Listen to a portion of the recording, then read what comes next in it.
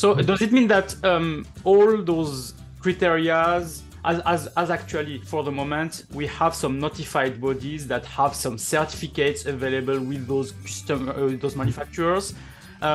If those certificates will be cancelled or not, I suppose it depends on these criteria. So does it mean that you have to submit those criteria to notified bodies, or? No, it's not so much the cancellation of the certificate that depends on it, but the validity of the exemption. Okay. And the validity, and that's that. But it's